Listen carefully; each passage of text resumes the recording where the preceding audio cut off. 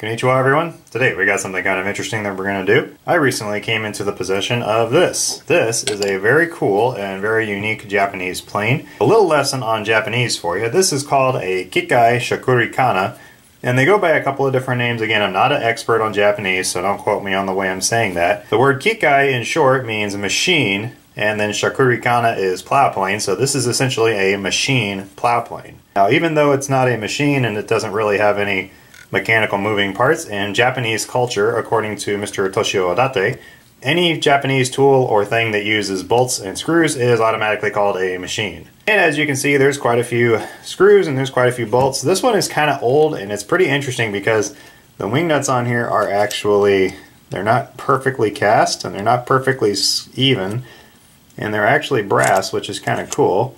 So we'll see what this thing has. We're going to actually clean this guy up, get to use it a little bit. I've got some really cool projects in mind that we're going to use this for.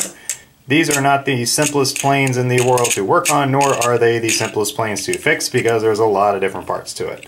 As with all projects, everything starts with square one. So first thing we're going to do is get this fence off here. And yeah, definitely this thing has been sitting for a long time because we got quite a bit of rust on these washers here. Now the fence is, this comes off like, oh, once I retrieved the washer that ran away from me, the fence comes off like so. Lock the fence where you want it. You have these little thumb wheels on the inside. Just gonna get these guys off too. Anyway, now that we got those off, whoa, check this out. The holes here that actually lock this in place. If you've ever heard the term trying to fit a square peg into a round hole, this kind of is the definition of that. They actually took a square, looks like they just took a square nut, hammered it into the hole here.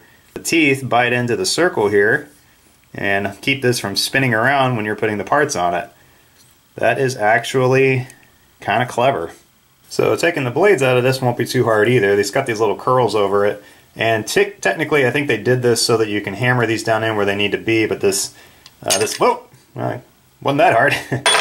So the two blades come out pretty much like so.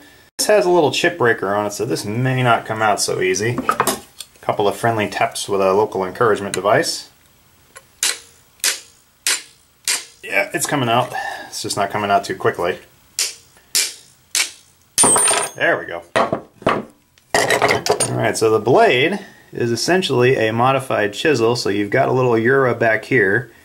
Yeah, they're actually in pretty good shape. I might not have to do too much work to them, but we'll do a little more work here on the other stuff and see where we're at. Alright, so now we're going to take this apart. This is actually three separate pieces. So if you can see, you have the one panel here, and then you have this little wedge here, which I think this is called the skate. But next order of business is we've got to remove these nuts here, and they may, let's just try it, and yep, weren't on there very tight, which is good news for me because, oh, that's a nice surprise. Usually when stuff's been on there for 30-40 years, it usually doesn't want to come off so easily. Come on, Betsy. There we go. Wow, that has been on there a long time. We're going to see what kind of condition these screws are in. I got a feeling this is not going to be easy. Oh, come on, Betsy. Really did not want to do that. Alright, well, we're going to employ one of the handyman's secret weapons, WD-40. Little dab will do ya. Alright, so I'm going to let this sit for a couple of hours, let that kind of soak in, hopefully loosen up some of those threads in there. Check back on it in a bit, try again, and see what we get. Alright, well, I done goofed up a bit. So, I hit this thing with about 10 coats. 10 coats, mind you, of WD-40. I even went and got some rust release stuff. Still did not make these things budge. So I got the bright idea to drill these things out. Guess what? They still don't want to move. So in light of that, I think I'm going to take a little bit different approach with this. Instead of trying to keep this thing original, the whole point of me taking this off was to actually correct this warp that you see right here. This does not allow the blades here, which are the knickers, to actually close to the correct distance. So what's happening is that the knickers are going in too deep and the blade itself doesn't want to sit still. As you can see, it's pretty wide on this side. I think the best plan of action in this case is going to be to actually cut this very carefully along these lines here, and yeah, just make a new side for it. Unfortunately, it's not going to match, but that's not a big deal for me. because in most cases it's about being practical, and what good is a tool if you can't use it? Alright, here goes nothing.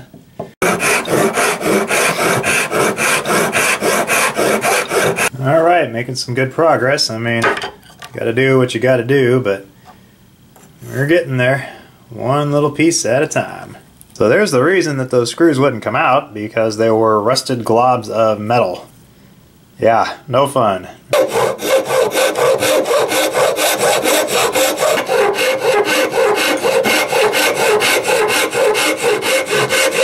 Aha! Success! It came apart. I did manage to save this skate. The other one got a little bit of a crack in it, but honestly, that won't be too hard to fix. A little bit of wood glue should make it right as rain.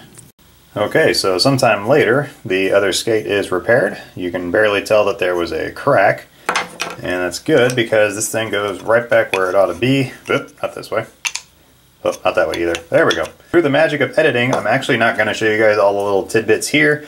Just suffice to say, this is going to be what we're going to cut our new panel out of, because this, all these little bits here, that's all that's left of the panel. So after some sawing, cutting, and planing, we have here our new front panel. The color doesn't quite match, but yeah, not really that worried about it. So we're going to get this guy cut down. I'm going to actually try to trace as best as I can where this little relief cut is here. Again, not too terribly worried about how that's going to turn out, because I think we're going to be just fine as it sits, because honestly most of the pressure is going to be on this section here and that section there, so I'm not too concerned with it. That's reasonably close. So we'll get that cut out and we will proceed with as little caution as possible. At the risk of fingers, let us venture forth and see what we can discover.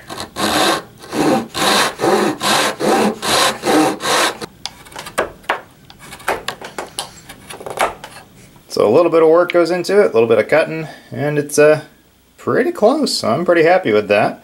So we're going to have to do this the hard way, basically where these nails are, which are the pins, but it looks like they just hammered them through and then cut the ends off, but nothing wrong with that.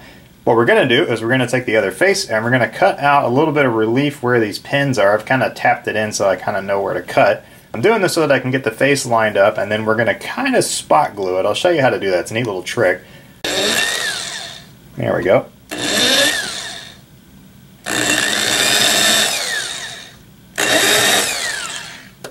It should give us a little bit of wiggle room to do our work.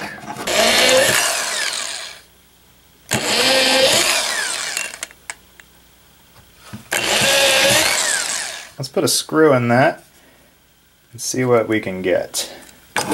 Well, a good bit of advice is plan for the worst, hope for the best.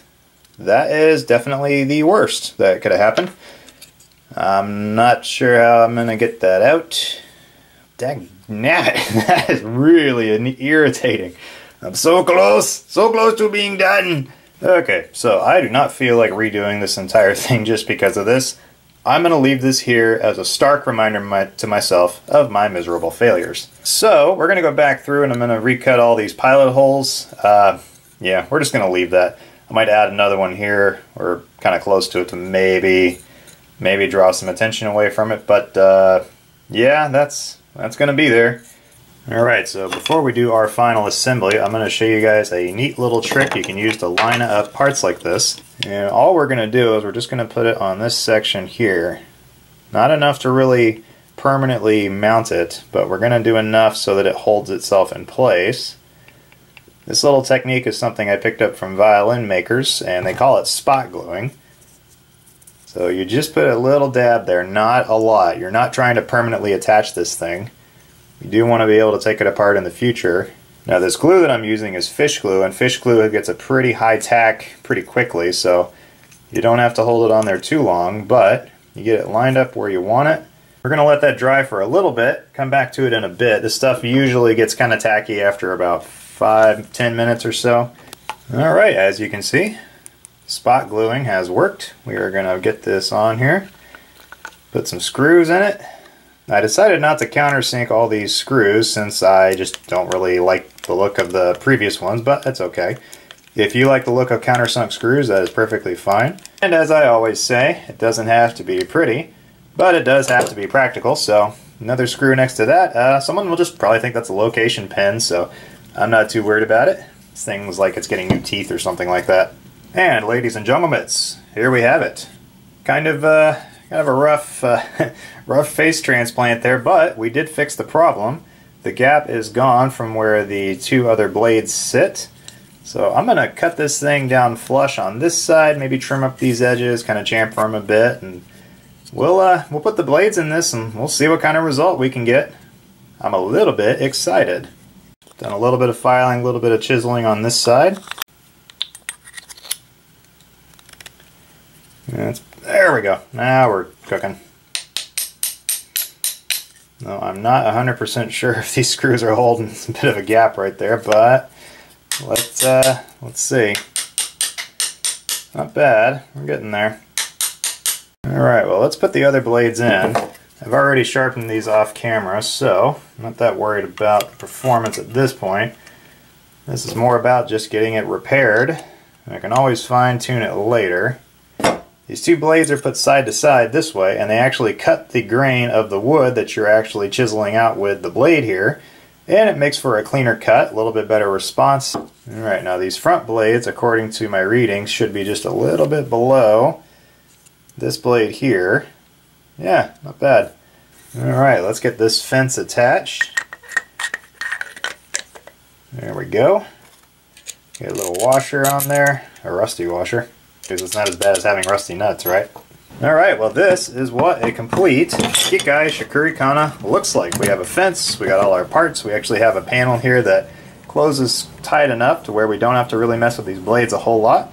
A little bit of a gap back here, but that's probably my fault because that may not be planed flat. It's really not a huge deal. I mean, I'm just going to kind of roll with it as it is. But I'm going to fiddle with it for a little bit, get these blades set at the proper depth, and then we're going to try this thing and see what kind of result we can get. So to adjust these blades, it's actually kind of cool. This little hook right here works really well with this. This is a boat maker's hammer or a boat hand hammer. I think that's how you say it. Funate Geno, something like that. But I actually just take the little pin of this, and this is actually supposed to be a nail set. But if you want to pull the blade out, you just tap it a little bit on that.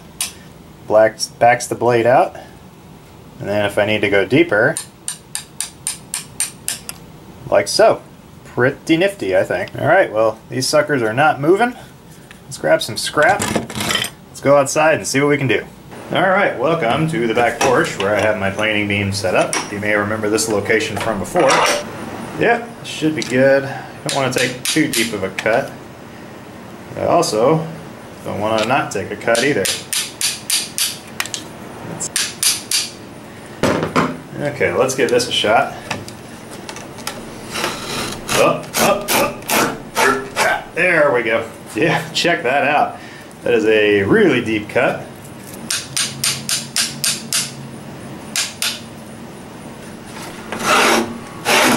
Yeah, there we go. Oop.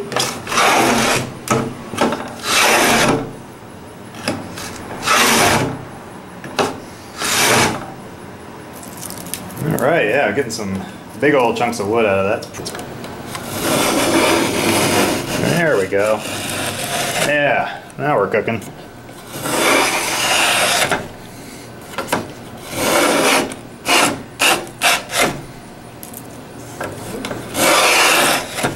As with all tools, just takes a little bit of tuning, and those are some pretty thick little curls. I'm not exactly sure what the type of curls are supposed to be on this, whether they're supposed to be thick or thin, but man, I'm kind of happy with that. Alright, so that was definitely one of the most interesting projects I've pulled off recently. Pretty fun, honestly, though. There wasn't a whole lot to it except to just make sure that it went back together really securely. It works. It does need a lot of tuning still, though, but that's just stuff that I don't want to spend a whole lot of time doing on camera. But I'm going to fiddle with it a little bit more and make it work a little better for my needs. If you guys liked it, make sure you comment and subscribe and like the video. And be sure to check out the Patreon as well. There's a link down in the description box. I would really appreciate any support you can offer to do more projects like this one. As always, have an awesome day. Arigato gozaimasu. Sayonara.